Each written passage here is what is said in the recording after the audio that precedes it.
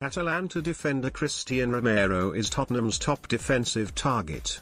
Barcelona have reportedly tabled their first formal proposal for Atalanta defender Cristian Romero. The Argentine is hot property this summer, and now the La Liga giants are determined to beat Tottenham in the race for his services. Spurs have been in dialogue with the player and Atalanta for over a week now as they look to find a solution. As it stands, they are offering around £6.8 million below Atalanta's asking price.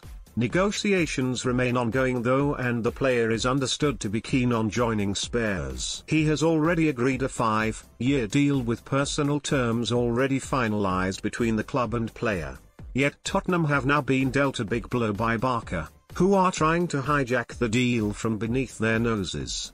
According to Italian journalist Gianluigi Longari, Barca have made their first offer for the player. Money remains tight though in Catalonia, meaning it's unclear whether Barca have the financial muscle to make the deal happen this summer. Spurs are already well prepared if Barcelona manage to move ahead of them to sign Romero. Fabio Paratici has a number of other targets lined up, including Nikola Milinkovic of Fiorentina.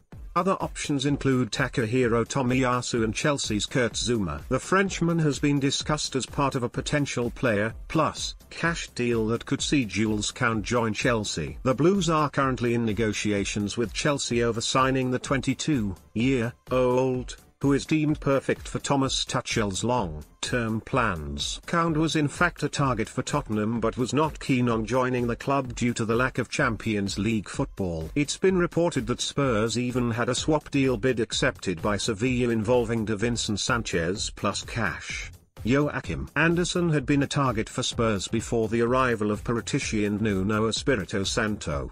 The pair eventually decided against landing the Dane, who is set to join Crystal Palace.